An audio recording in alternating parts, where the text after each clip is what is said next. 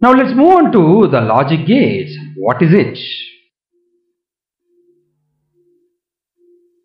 The circuits which are used to process the digital signals are called as logic gates.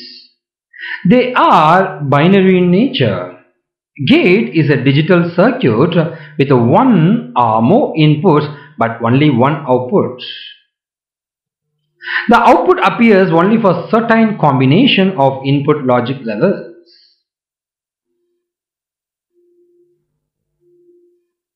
The logic gates are the basic building blocks from which most of the digital systems are built. The numbers 0 and 1 represent the two possible states of a logic circuit. The two states can also be referred as on and off, as high and also low, or true and false.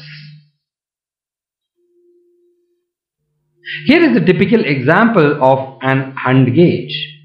So these are the inputs and you got the outputs. This one is XNOR gate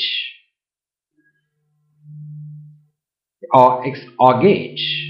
It's XNOR.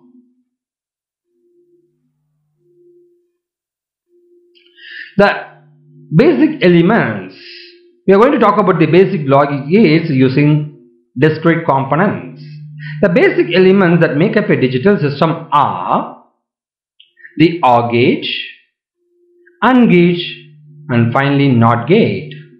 These three gates are called as basic logic gates.